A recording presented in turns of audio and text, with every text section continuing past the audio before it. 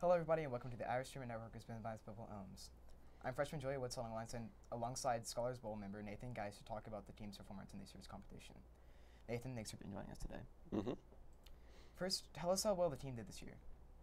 I think we did really well. We made it to the Elite 8, which is the top 8 out of the 52 schools that competed.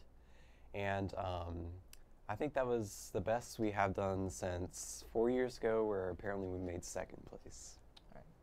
How are you guys surprised or not surprised by how well y'all were able to advance? I don't think we were that surprised. We have a lot of different talents, a lot of people who were really good at different things, especially in literature and the arts. So a lot of schools are really into math and science or history, but those always get kind of missed out. So we had strong people in those areas, so we were able to do very well. What was it like to beat our arch nemesis Webb, and what was the margin of that victory?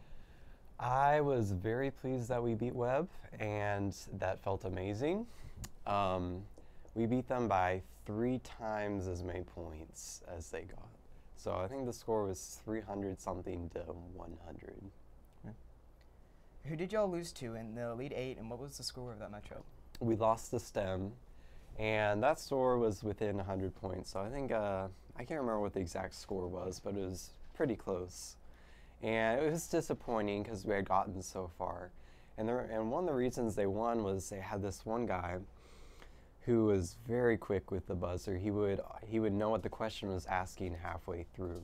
So it's, this is what happens. It's frustrating when you know the answer to the question, but somebody just answers it first. Yeah.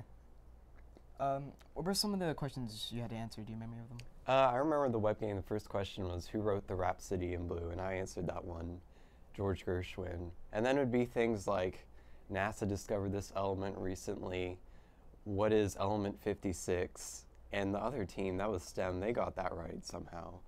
And then it would, sometimes it was like, who said this? And there was a Pope Francis quote over climate change recently. So it's all across the board. You have social studies, science, math, literature, music, and so on. What subject do you believe was the hardest?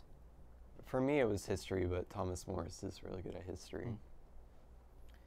What do you credit to this year's team making it so far in the competition?